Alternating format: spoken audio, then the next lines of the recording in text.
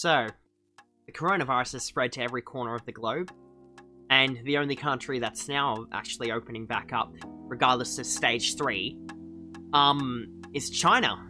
So, I'm just like, wow, Wuhan and Beijing and everything else is actually opening back up, and I'm like, wow. Fucking wow. You know, while I'm stuck in isolation here, and 3 months ago, I actually presumed it was gonna be a meme. But, I mean, it was a meme, lol, sorry. That was huge on the internet. It was like, oh, the coronavirus outbreak, you know, it's not gonna spread, oh, you know, you shouldn't worry about it. But when it actually happens, and this type of shit gets so fucking real, it's not a joke anymore. Where you can actually get fined from leaving your house, just by literally playing Pokemon Go and crap. Like, 2 people in fucking Melbourne got fined for playing bloody Pokemon Go with a bunch of people. And it just goes to show how extreme the measures of people are taking, especially from Daniel Andrews, our Premier in Victoria, are actually going to the extreme of taking just to keep people safe. And I understand it's shit, I understand it's fucking horrible, but it has to be done. Guess what, bitch? Coronavirus! Coronavirus! I'm telling you, shit is real! It has to be done. And if anyone wants to go outside and enjoy the fucking pub, because they literally took away my fucking pub, which was fucking terrible. We can't go out drinking or anything, but we have to stay put. And I don't think that's what people are understanding. We have to stay put. You can't even go overseas anymore, because everything else is locked, so there's no point. So you're better off just staying put and staying healthy. I've seen a few people acting crazy in the shopping centre. I've seen disgusting things. And I've called them out, and I've told the manager of Coles and everything else, and I've said, you know, people are spitting on the fruit, people are eating the fruit, putting it back, and these are things we cannot do.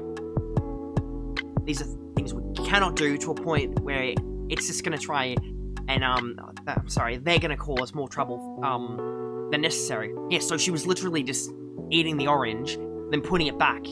I think it was an attempt to try and spread the virus, but I'm like, why the fuck would you want to do that? Are you like a fucking supervillain or some shit? And then we go off to the, you know, the toilet paper section. There's all these people, oh, we're gonna hoard all the toilet paper, we're gonna put it on eBay for a price. And you know what? I memed it a little bit, and I had people messaging me about a small toilet paper roll of ply I had. But I didn't sell it. You know, I just joked around and everything, and I've tried to kind of like, be as calm and collected. And you go on the internet and there's like a shit ton of memes about this shit, which I think is fucking hilarious. But when it actually happens, it's really, really fucking disgusting, and it's even more fucking horrific when it actually causes an outbreak and it doesn't become funny anymore, where we're actually stuck inside for even a longer period of time. And I believe I am in stage 3 in Victoria at the moment. But if it gets to stage 4 and all the transport gets shut down, I'm in a big shit. 2319! We have a 2319!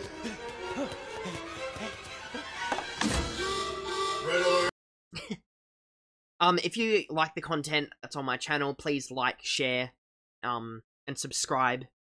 I would really, really appreciate it. I'm Neville-taylor, thank you so much, and wash your hands and stay safe, for fuck's sake. And stay the fuck home. My god.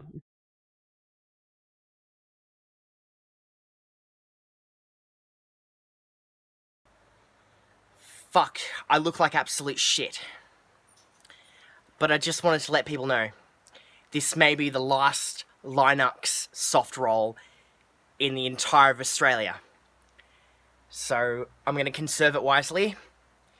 I'm going to use it in strands. And if I have to, I'm going to have to use my hand. No, we won't get so kind of like desperate to use our hand. But I'm going to put this on buy, swap, and sell. Because it's the last soft Linux fucking roll ever. Hee hee.